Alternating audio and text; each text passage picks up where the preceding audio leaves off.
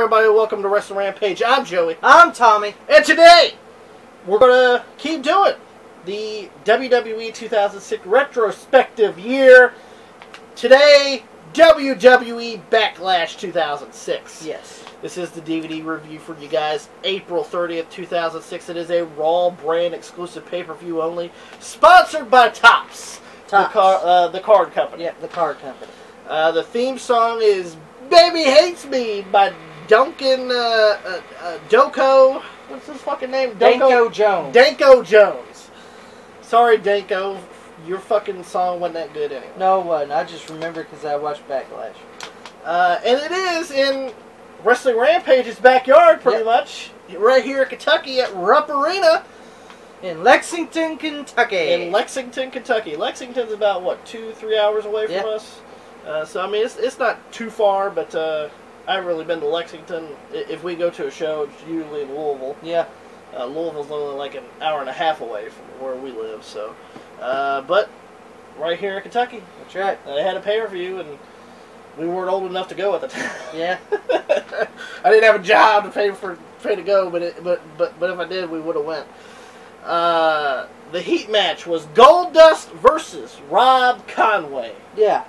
A shitty match. Yeah. And Goldust wins. End of story.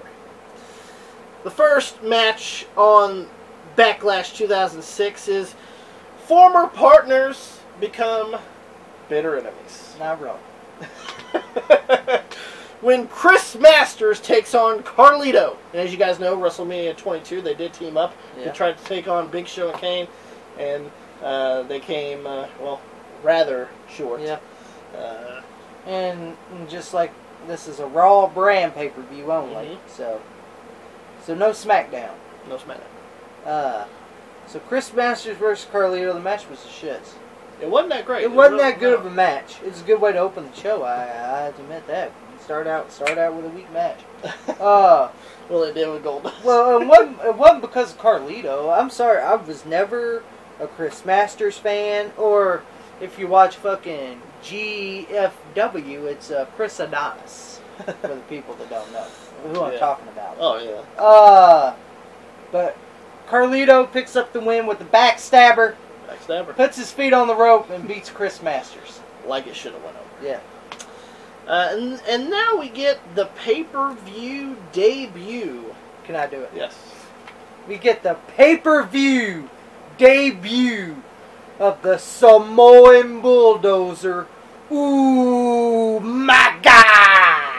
with his manager, Armando Alejandro Estrada. Yeah. Which we knew who he was before he and even he went sucks to WWE. as a wrestler. Yeah, he went by Osama in OVW, and he sucked as a wrestler. So, being a manager was his thing. Let's just say that. As you guys know, Flair ends up getting attacked by this guy nobody knew about at the time. Yeah. Right after WrestleMania, the Raw, as soon as WrestleMania ended, and they said, "Well, we're gonna have a match: Umaga versus Ric Flair." And Umaga destroyed Ric Flair in minutes. In minutes. In minutes. He beat a former 16-time He World beat Heavyweight a Champion. former 16-time World Heavyweight Champion, Ric Flair, in matter of minutes. With the Samoan Spike. The Samoan Spike. 1, 2, 3. Yes. Which was an impressive debut for... Impressive debut for Umaga. Yes. I have to give it to that. I mean, he was way better as Umaga. I'm sorry, I enjoyed him as Umaga than Jamal. Yeah. Umaga, he was over like a son of a bitch. Then we get a WrestleMania 22 rematch. Yes. For the WWE Women's Championship, when Mickie James, who is the new WWE Women's Champion, takes on Trish Stratus. Yes, and I'm gonna be honest, their WrestleMania 22 match was way better. Oh, yes. Than this one. This one was short as fuck. It was bullshit. It was a shitty ending, okay? Mickie James has a ribbon, okay? And she's choking Trish, and she didn't break at 5, and that's the ending of the match. Yeah, disqualification. Disqualification. Mickie keeps the title. but Trish wins, but not the title. Yeah, so... The match was kind of shitty. Yeah, the match was shitty. I know that Mickey dropped Trish on the outside, and Trish looked like she hurt her arm. Yeah, she really did. bad. She hurt her arm. And, you know, I'm assuming that's probably why they ended the match early. I'm assuming. But she grabs this ribbon that came off her fucking shit that she was wearing, choked Trish, and she didn't break at the 5 count. That was the end of it. That was it. So Trish Stratus wins by disqualification, but Mickie James is still the WWE Women's Champion. Then we get a great match right here. Winner take all. When the WWE Intercontinental Champion Shelton Benjamin takes on the Mr. Money in the Bank, Rob Van Dam. Yes. And if you don't know, watch the top 10 best Backlash matches. That match will be on there. Yes. And I loved how Rob put his own little spin on the briefcase. On the briefcase, he had an airbrush that said Mr. Money in the Bank on it. I enjoyed that. And this match was really good. I'm talking about it was and see, that's the thing. I'll be like, oh, well, main event's always good. Not really. Main events are always the I like the undercard most of the time. Mm. You know, and this was an undercard match, but it was a fucking great match. And Shelton Benjamin grabbed the Money in the Bank briefcase, was going to hit Rob with it. Van Daminator with the Money in the Bank briefcase. Rob jumps on the top rope. 5-star frog splash. 1, 2, 3. And Rob Van Dam keeps the Money in the Bank briefcase, and he's the new Intercontinental Champ. That's right. And now we got now this was another bullshit match. Yeah, this is another bullshit shitty match. When Big Show takes on Kane, and they are former WWE World Tag Team Championship champions, and they're former tag champs. And apparently Kane's freaking out about this date, May 19th. May 19th. You guys remember May 19th, don't you? Yeah. So Kane, Kane gets all groggy and shit. And May 19th. Did you say May 19th? Did you say May 19th? Yeah. Chokes people and fucking everything else. And him and Big Show are having fucking problems and everything else. And it culminates into this match. And if you guys don't know what May 19th is, it was the release date for Kane's See No Evil movie. Yeah, See No Evil from WWE Films movie, which actually wasn't that bad of a movie. Yeah, that wasn't actually a bad movie. And during this match, we get a red light that glows. Yeah. And May 19th. Yeah. That's all we heard. May 19th. May 19th. May 19th. And the Kane just go like this. Get out of my head! Yeah, punching the fucking mat and then Big Show goes, and turnbuckles. then Big Show goes, here, let me help you. You know, it's with the chair. He's like, let me help you here. He grabs the chair, bashes it over Kane's head. I guess the match ended. No contest. No contest. Because there was no bell rung. Nobody said anything about Big who Show won. walks off after the chair shot. Yeah, I was like, so who won? I guess it's a no contest. So we're assuming it was a no contest. We get Tommy. Here we go. God. Here we go. If you watch the top 10 worst Backlash matches, and you'll see the number 1 right here. That's right. Now leading up to this, I enjoy the fucking promo with the vignettes. Vince. Vince is bringing fish and bread to him and Shane. Yeah. Which we all know it was producers throwing the shit at him. And fucking Candice Michelle says she got a chest coat. Heel! And Vince is like, he's like, oh, God almighty. Yeah. Brother, where art thou? Heal this woman! Almighty, and amen! Oh, the promo. Going into the church? Going into the church, spitting the goddamn holy water.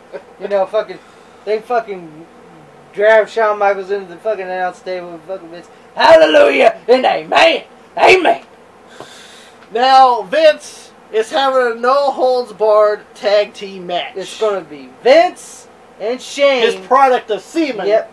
Vince and Shane versus Shawn Michaels and God. And God. And God. Now, God's entrance was fucking awesome. Vince and Shane come out. Vince and Shane come out and Vince goes, let me introduce God. And here comes God. Here comes the light. And then fucking Vince. Coming down. Here comes Vince. Come on, God, get jiggy with it. Let's go. Come on, do the dance. And then Vince, yeah. Fucking Vince is awesome, okay? That was fucking hilarious. No, when we got to the match was a shits. You know, Shawn comes out and pretty much the handicap match. Yeah. Know, Guy was on the apron. I seen him, you know. And then Guy was leaving. Oh, God's left the building. God has left the building. Where you going, Guy? You know, Shawn does some stage dives off the stage dives. Yeah. And then here comes the Spirit Squad out. Now, it was hilarious because they Shawn Michaels had the 20-foot ladder in the ring, and he hopped off the other side because he had Vince and Shane on the tables. Yeah. And nobody seen the Spirit Squad at the time, so it looks like he was just jumping off the other side. And then we see the Spirit Squad tumbling. Yeah. I was like, God damn, Shawn knew they were coming. So and then here comes the Spirit Squad, you know.